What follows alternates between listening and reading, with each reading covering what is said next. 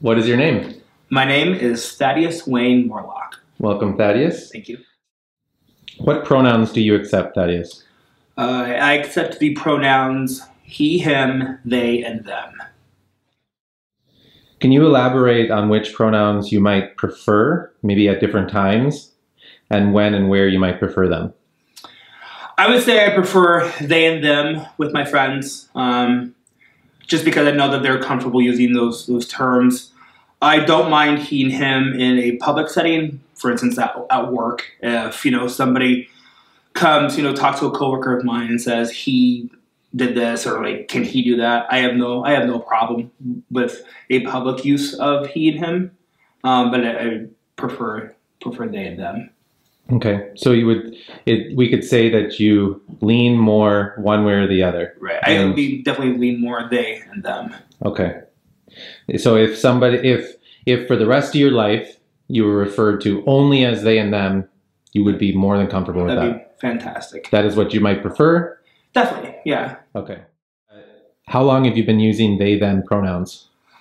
I say I've started recently. I'd say within the past year, I started with the they and them.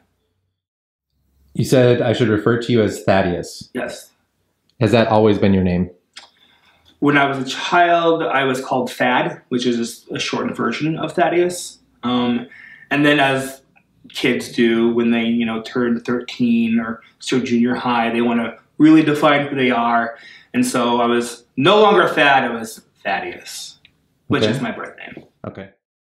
So while interviewing other people, so far, oftentimes people have a different name than what they were given at birth. And in this instance, you're saying that you've always been comfortable with your name, Thaddeus. It was the greatest gift my parents ever gave me, was my name. Okay. Prior to the interview, you said that you had lived in New York. You were not using they, them pronouns there, correct? Correct. Why not? Maybe you can just give me an idea of your journey to the last year. Yeah. The reason why I did not use those pronouns wasn't because of, I guess, guilt or shame or embarrassment. It was just something I had never really realized about myself. And once, you get to a certain age, as you get older, you start to think of who you are within the world, within your friends, within your community, within your family. And I've always felt that the he and him not truly described me. It described me enough, but not fully. I don't fit this box or that box, and not that I really want to, but this is where I'm going. And so I was just like, well, I really like the encompassment of the they and the them because it deals with not just body, but my mind, my soul, and my spirit as well. Would there ever be a time that you would be upset if someone asked which pronouns you use? No. How much responsibility do you think should be put on others to ask about your pronouns, or for you and other individuals to tell others? There's responsibility on both sides, at least for me, I think. Since my presentation is on the, I'll use the term heteronormative. I mean, I am high femme performing slightly, but I'm still within the realm of my performance as my gender is male-esque. The fact that I've got a goatee, I've got facial hair. The assumption, I don't think it would be a terrible assumption to think that I go by he and him. But I mean, I think as time goes on, I think people are more aware that the whole spectrum is all fucked up anyway. And so I think it kind of depends on where you are in the enlightenment of vocabulary. On my side, I think if I want to go into a space as they and them, then I think a little bit falls on me to not declare, but like just to tell people like this is what I want to go as. In what ways do you express your gender, and in what ways do other people validate your gender? I express my gender in, I guess, my performance, as the way I dress, the way I talk, the way I carry myself in public. I think validation comes in a few different forms. It comes with the form of a person asking, what pronoun do you use? Validation, the acceptance of people using those terms. Can you give a specific example of a time when someone gendered you correctly or incorrectly and how it made you feel? When I was a kid, I was a paper boy. And I remember someone being like, oh, here comes our favorite paper girl. And I just remember being shocked that someone had thought that I was cis female. And it was kind of liberating. I remember being like, wow, they think I'm something completely different than what the world has already told me that I am, or what my family has told me that I am. And I just remember my dad being furious. Like, I can't believe he called you the paper girl. I was like, why are you so offended that somebody called me the paper girl? Like, I remember just being really excited that someone had used those words about me and to me. But it made you feel good when someone was gendered. Oh, it was amazing. Like, to be called something that I had never really thought about, but like really kind of identified with. How do you feel your gender identity compares and relates to how society currently understands gender? Oh, that's a big one. I mean, especially if you throw race into it. Race plays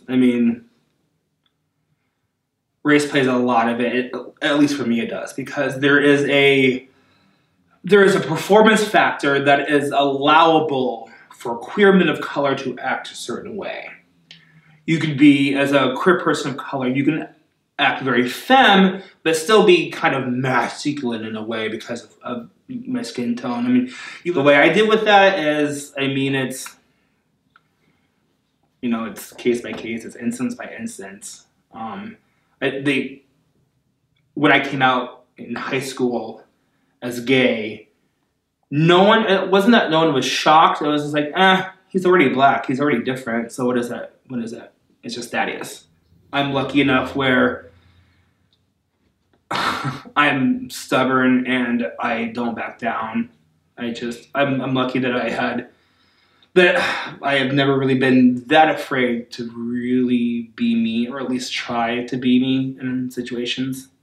Can't say that about a lot of other queer people of color, but for me, that's how the world kind of sees my gender identity, is with my race. You can't separate it.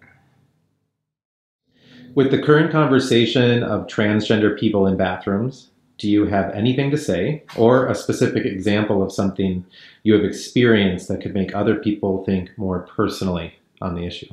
I remember, and it's not really the restroom, I remember being in college and going to, I think we went to like Target or Walmart or something, I had to go shopping. I was with a person who identified as trans, female to male, and we sat there. It was like, well, which dressing room should we use?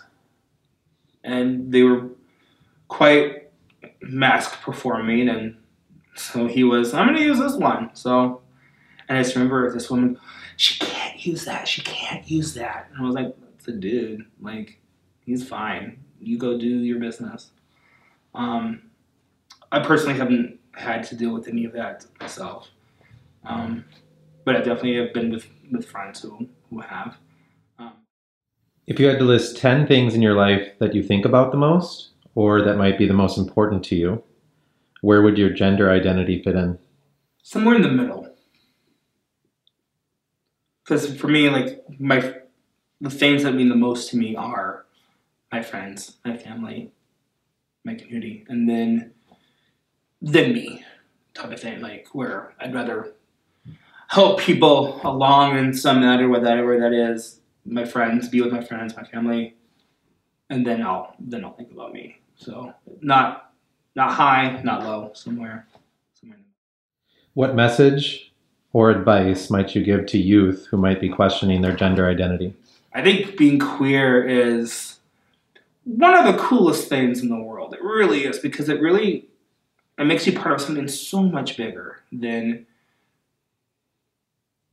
than who you are when you're sitting in your room and you don't know who you are. You gotta sit there and be like, I'm not alone, because so many other people are going through this, and being able to feel that solidarity, I think, is so powerful. It's so powerful to know that you are part of an amazing family. What advice would you have for parents who have children who are questioning their gender identity? It's not about you. It's about your child. Like, if your first thought is like, oh my gosh, what are people going to think? Then you've already lost. Because who cares what other people think? It's your child.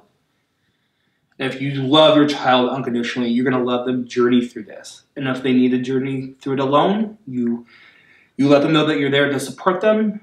Whatever they need, you're there. Even if you disagree, just know that you will never stop loving them.